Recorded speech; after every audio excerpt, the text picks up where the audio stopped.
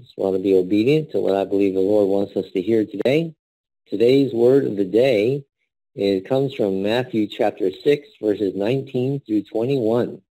Matthew chapter 6, verses 19 through 21. And Jesus said, "Do not lay up for yourselves treasures on earth, where moth and rust destroy, and where thieves break in and steal. But lay up for yourselves treasures in heaven, where neither moth nor rust destroys, and where thieves do not break in and steal. For where your treasure is, there your heart will be also." Amen. Praise the Lord. I got a lot of scripture, so I'm going to save repeating it here. We're going to break it down. But, we're going to actually just like treasures. We'll talk about treasures. And, of course, there are treasures here on earth, and there are treasures in heaven. And God wants us to focus on treasures in heaven, which means that's where our heart will be as well. So in Hebrews 13, verse 5, it says, "Let your conduct be without covetousness. Be content with such things as you have, for he himself has said, I will never leave you nor forsake you." Amen. So right off the bat, God is just reminding us that we don't need to look for things. It's not only about physical things or money or things, anything that will bring us comfort and safety and fulfillment, or all those things. God is with us. He will never leave us nor forsake us. And we can be content with whatever it is we have. And because he's the one providing it for us. And he knows what we need. Praise the Lord. In 1 John 2, verses 15 and 16 says, "Do not love the world or the things in the world. If anyone loves the world, the love of the Father is not in him. For all that is in the world, the lust of the flesh, the lust of the eyes, and the pride of life, is not of the Father, but is of the world." Amen. And we live in this world, and there might have been a season where we just didn't even walk with God, and we only found hope and comfort in material things or people or whatever the case. But all these things are not going to fulfill us.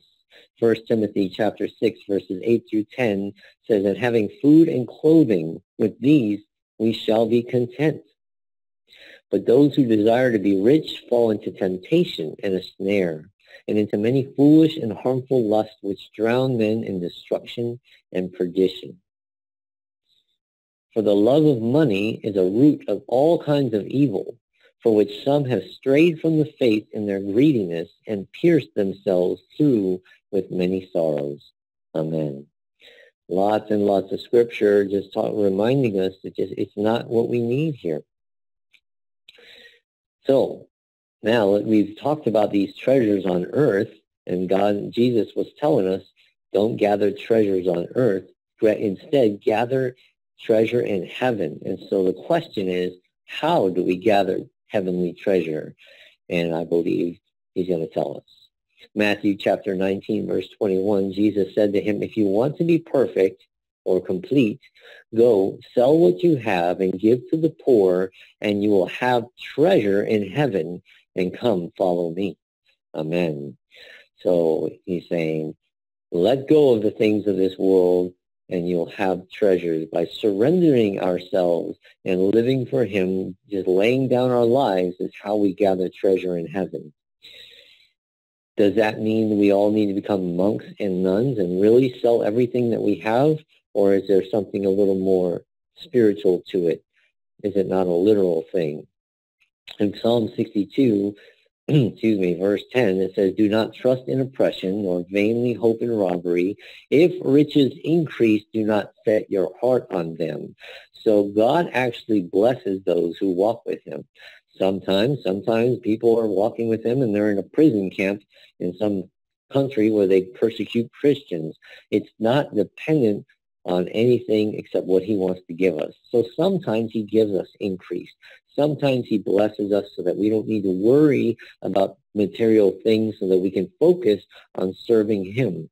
But if they do increase, it's about our heart towards those things. So there's, again, excuse me. money, possessions, people, whatever it is. God may give us increase. He really wants our heart, because that's what he said. Where your heart is, that's where your treasure is, or vice versa. So in the end, all of this is about loving God. This is what he redeemed us for. In John 14, verse 15, Jesus said, if you love me, keep my commandments. What are his commandments? To love God first, to have no other gods, to have no other idols, to, the 10 commandments, all those things.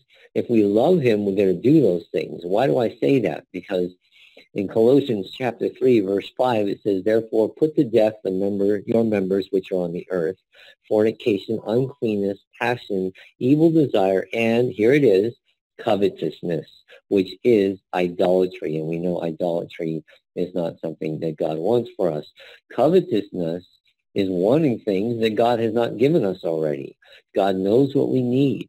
So if we're seeking after things to fulfill our lives or have safety or whatever it is, that is covetousness, which equals idolatry, and we know God doesn't want idolatry in our hearts, and we don't want it either. Praise the Lord. Matthew 6, verse 24, Jesus said, no one can serve two masters, for either he will hate the one and love the other, or else he will be loyal to the one and despise the other. You cannot serve God and mammon. Again, money, possessions, or anything else, because all those things are gifts from God anyway. We're not here to worship the gift, but the one who gives it to us. And so our heart needs to be for God, and he's the one who can cause us to do that if we ask. Praise the Lord. And so we get back to our word of the day. Lord, we thank you, and we ask you to convict us, to search our hearts and show us if we're laying up for ourselves treasures on this earth. We don't want that. We don't want to worry about those things. Give us instead treasures in heaven. Give us the faith to let go and just pursue you. Seek first your kingdom and your righteousness, and all these things will be given unto us. Then we will have that treasure in heaven, and no one will be able to take it away from us. And give us a heart for you. You are our treasure, and that's where our heart will be, and that's where we will be. Again, filled with your light for this world to see. And we know we already have the greatest treasure of all, and that's you and eternal life with you, in the name of Jesus Christ.